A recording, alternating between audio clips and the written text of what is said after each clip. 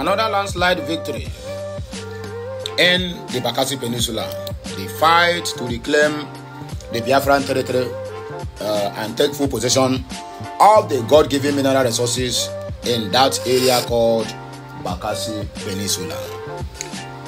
We there on our own. Now Cameroon and the Nigerian forces joined together go attack the Biafran, the Black Marine fighters.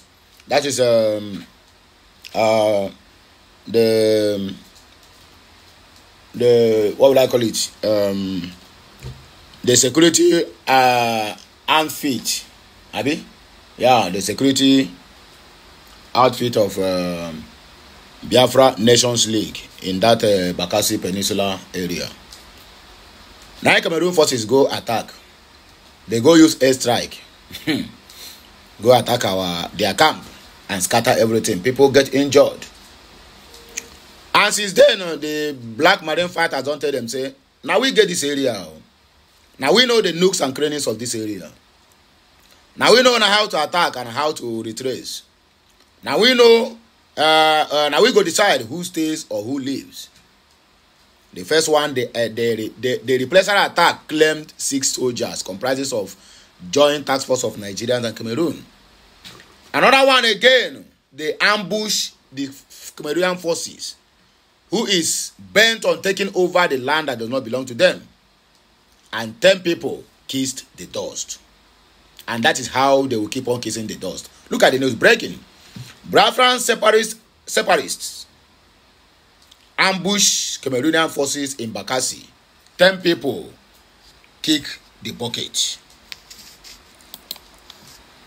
Another headline. Peter Eze sparks up Abuja with his star-studded wedding. E-Money, Obi Kubana, Carlo, Melaye, all in attendance. These are the idiots. They are completely idiots. And I say this thing without no atom of regret. Who have left the Southeast to deteriorating to what it is today. Who have not made any single contribution in that Southeastern zone. The only thing all of them are doing is they have money, we get money, now we get the town. And people and the area they are developing are busy taking over their businesses and their properties. And nobody dares to say anything. Because they have made themselves stooge in the hands of the Fulanis and the Kabars in Asorok. PDP government blasts Governor Nwifuru for spending billions welcoming Tinubu's wife. Frivolous projects, why teachers are hungry. On a no waiting Tinubu's government go commission for Ebonyi State. Wrong way. That is what they spend billions of naira to welcome the nonsense first lady or last lady to go and commission. And people are clapping hands. People are celebrating them. A country that will call party, spend billions of naira while we have out of school children. Commissioning Aboro Park, Tout Park. Wrong way, oh. This airport has been commissioned by Dave Umahi during his own tenure. The only achievement now that people will count now that this guy now will use to campaign in his second time now is that he called the first lady to come to Ebonyi State and commission wrong way. Airport that the churches have turned to their warehouse of worship and praise. That is what they are commissioning. You know. Nobody will show you the inside airport, how it looks like. Just looking for avenue to squander money. To squander the patrimony of their so-called citizens. And people are clapping hands for Olulemi Tinubu. Ogu go buy that woman. Bishop Onaga decries bloodletting in Southeast, urges caution. What caution? You see, today you just see what is happening in the Southeast. And none of you have ever come out to challenge the status quo of the government of the day who have militarized the Southeast. See yet, people are being killed on daily basis. And you tell me they increase the number of checkpoints. Number of checkpoints that they never check anything other than stop, pay your money and go. Stop, pay your money and go. No problem. Judgment day is coming. All of us go know we understand. Another one, if I kill you today, nothing will happen. DSS officer allegedly assaults journalist over unpaid electricity bill in Kebbi State. Kwa kwa. My people, happy Monday, please. Help me like, share, comment, and make sure you subscribe to my channel. Let this video go viral. I don't want to talk too much because this morning, I'm very angry in my spirit. The separatist fighters from the Black Marine Group have ambushed Cameroonian government forces in the Bakassi Peninsula, killing 10 soldiers. The incident occurred 2 kilometers away from the Rapid Intervention Battalion barracks in the Isangele subdivision. According to eyewitnesses, the Intervention Battalion forces were attempting to invade the pro-Biafra militant camp early this morning when they were ambushed on the waterfront. The separatists, reportedly well armed and organized, launched a surprise attack on the Cameroonian forces, resulting in significant casualties. They never see anything. They want to take the Biafran by surprise. They are not serious. The Black Marine Group, known for its militant stance and advocacy for Biafran independence, has been active in the Bakassi region for several years. This latest attack is seen as a significant escalation of tension between the separatist group and the Cameroonian government forces. The Cameroonian government has yet to issue an official statement on the incident, but sources indicate that a full-scale investigation is underway. Stay tuned with Okute Daily Talk for more updates as these events unfold. After months of meticulous planning and anticipation, Peter Eze and his beautiful bride, former Mrs. Iroma Ezugo, celebrated their long-awaited fairytale wedding themed #Becoming the Ezes in an event that sparked up the nation's capital, Abuja, with its star-studded glamour.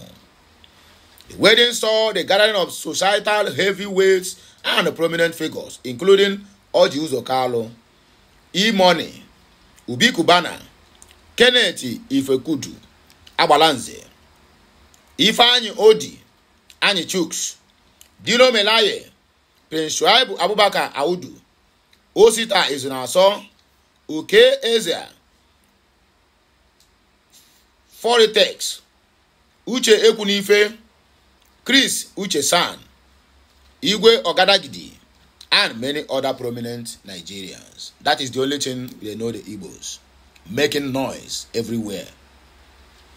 Following the success of the couple's breathtaking proposal and the stunning traditional and civil wedding ceremonies held in February, April, and September consecutively, guests eagerly awaited their white wedding.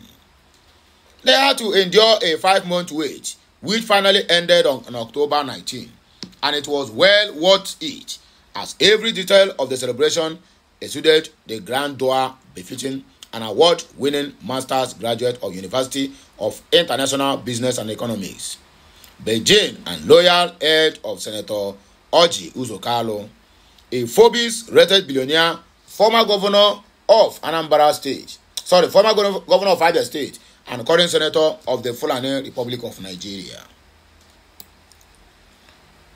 In keeping with their strong spiritual foundation, Peter and his charming doctor-trained bride held their wedding ceremony at the Church of the Assumption Catholic Church in Asokoro. From the morning of the wedding, it was clear that Abuja residents were in for a spectacular event. Peter, Iroma, and their lively entourage traveled in a Rolls-Royce led convoy to the church, where the couple exchanged their marital vows under the spiritual guidance of Reverend Father Stephen Omale. To the admiration of the congregation, Peter and his lovely bride were pronounced husband and wife in the presence of distinguished witnesses, including Senator Oji Uzokalo and his wife, Mrs. Ifunanya Kalo, as well as Ambassador Elijah and Mrs. Udo Onyaba. Following the church ceremony, an unforgettable reception took place at the beautiful decorated BMO Event Center in Wuse, creating a memorable experience for all in attendance. Driving in white Rolls Royce and convoy of black SUVs, the lovebirds, alongside their groomsmen and bridesmaids, proceeded to the event center, where a grand reception awaited, as planned by a top-rated event management company, Event by Inez.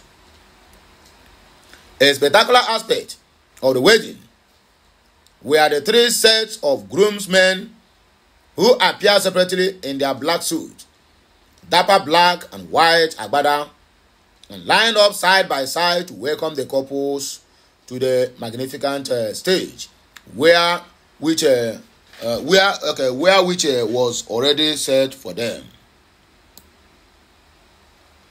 The atmosphere was set for arrival of the perfect pair, with the dignitaries already seated while savoring the sound provided by prolific DJ OJ, blended with mouth-watering dishes made by excellent catering service and two other caterers.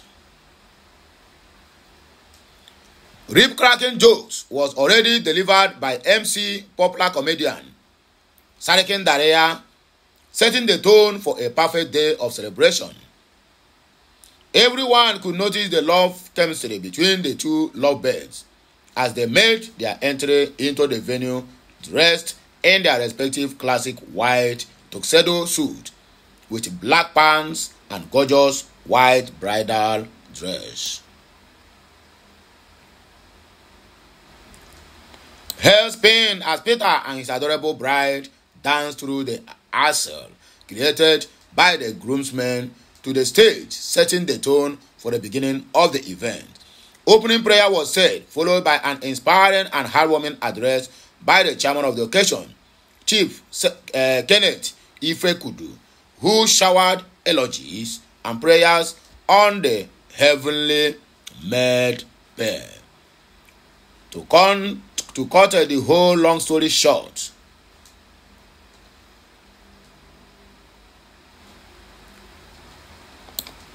their wedding was an absolute blast, as after the party commenced to the wide jubilation of everyone, knowing that every moment was as magical as they envisioned.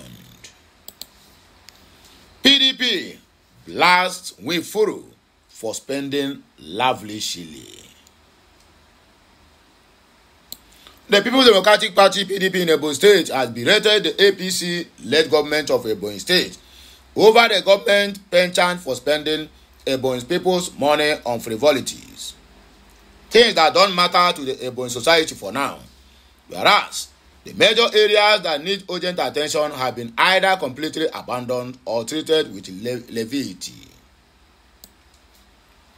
In a statement issued on behalf of the party by a social media influencer and a media consultant, Mr. Nwoba Chika Nwoba said PDP has watched the government of Ebonyi State under Governor Nwifuru recently and currently spending billions on frivolous projects, and the one that just took place, which is the hosting of the wife of the president of Nigeria, is more disturbing. He further said PDP doesn't have a problem with the hosting of the president's wife, but with the amount of public money that was sunk into it when the people of the state groaned in hunger and abject poverty. Mr. Nwoba revealed that the government is here to pay teachers in Ebonyi State their October salaries despite being in the middle of the month of November 2024. The statement reads in part, the People's Democratic Party (PDP) in Ebonyi State uses this opportunity to berate the APC-led government of Ebonyi State over the government penchant for spending Ebonyi people's money on frivolities, things that don't matter to them or the society for now, whereas the major areas have been neglected. We have watched the government recently and currently spending billions on those frivolous projects, and the one that just took place, which is the hosting of the wife of the so-called president of the Nigeria, is more disturbing. We don't have problem with hosting the president's wife, but with the amount of public funds that are being sunk into it when the people of the state are groaning in hunger and abject poverty. It bothered a sane mind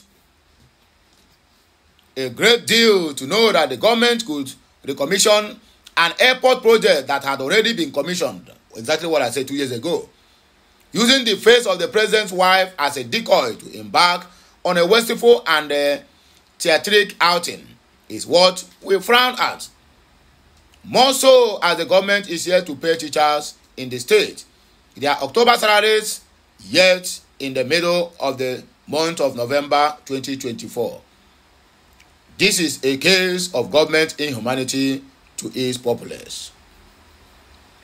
It is on this premise and more that we urge the government to backtrack from wasteful expenditures and begin to meet the people of the Ebonyi State at the points of their collective needs. It is alarming also to note that the people of Ebonyi don't feel the impact of government yet in the face of the physical abundance the government swims in.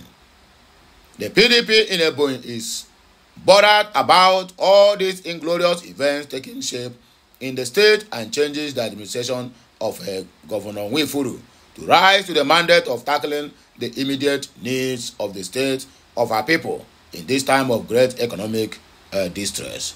Mwoba Chika, Mwoba for Ebonyi PDP. Bishop Onika decries bloodletting in Southeast and urges caution. The Catholic Bishop of Enugu Diocese, Most Reverend Dr. Callistus Onaga, has expressed worry over the level of bloodletting in Southeast. He decries especially politically motivated killings in the Southeast zone, warning that anyone engaging in such an unholy act will never go unpunished.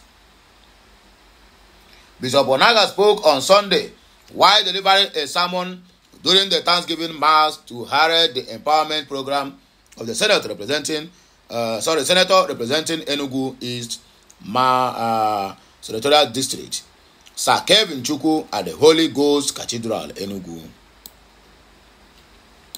He particularly expressed dismay over the brutal murder of the senatorial candidate of the Labour Party in 2023 senatorial election in the state, Barrister Oyibo Chukwu, which led to the emergence of his younger brother and the incumbent Senator Kevin Chukwu, as well as the murder of the chairman of Ugbete Market Traders Association, Stephen Aniago, among other killings. Taking his sermon from the book of Mark, chapter 13, verses 24 to 32, the bishop urged Christians to imbibe the spirit of tolerance and forgiveness, stressing that every human being must give account of his sojourn on earth. Hence, they need to keep the commandments of God. So, my dear brothers and sisters, let us always know that one day every one of us will die and we do not know the hour or the day. This is a period of reconciliation and going back to God may teach us forgiveness. The end will come and may we be conscious of this. According to Bishop, he said. Also in attendance, we have Senator Victor Ume, representing Anambra Central, Senator Oke Eza, representing Enugu North, Senator Osta Ngu, representing Enugu West, Right Reverend Daniel Oranya, Bishop of Eha Amufu Anglican Diocese, among other dignitaries. If I kill you today, nothing will happen. DSS officer assault journalist over unpaid electricity bill. A Department of State Service DSS officer, Dauda Awalu Taura, assigned to the Kebbi State Command, has been accused of physically assaulting journalist Malam Shoaib Zubairu, a correspondent for the authority newspaper, following a dispute over an outstanding electricity bill. According to Vanguard, the confrontation began when Taura, who had paid only 4,000 naira of the 5,000 electricity bill, was confronted by Zubairu and other tenants over the unpaid balance. The situation quickly escalated, with Taura allegedly slapping Zubairu multiple times and threatening his life, asserting that his position within the DSS will protect him from any repercussions. Zubairu recounted the incident saying Traoré occupies 2 apartments, each billed at 2,500 monthly. The total electricity bill for the tenants is 10,000 naira, and while everyone else paid their share, it was discovered that Traoré had unpaid. When we approached him to resolve the issue, he became furious, slapped me 6 times in the presence of other tenants and threatened my life. He said, "You have received a beating for nothing, and you will die for nothing. If I kill you today, nothing will happen." Zubairu, now suffering from aggravated eye issues due to the assault, expressed concerns about his safety, describing living in the same building as Traoré as increasingly perilous. A neighbor, Mayam Aminu, witnessed the altercation and confirmed the severity of the attack, stating he slapped him twice and jacked his cloth, trying to strangle him. We had to run out and call other neighbors to rescue the journalist. Another resident, Malam Haliru Usman, also supported Zubairu's account. I was in my room when I was called to help intervene. After the issue, I suggested they settle amicably, but the journalist insisted he had been cheated and would take action. As a Muslim, if I am called to testify anywhere, I will do so truthfully because I witnessed what happened. Zubairu had filed a lawsuit against Traoré for the assault and death threats. The case is expected to be heard in court once the suspect is served with a summons. And here, plus other headlines, and I don't hear them how it take be. So like, share, comment, and make sure you keep subscribing for more interesting videos coming your way. My name is Sidiman Amandia Neze. Have a nice day. May the good Lord continue to bless us all, the Father, the Son, and of the Holy Spirit. This week, it shall be well with all of us.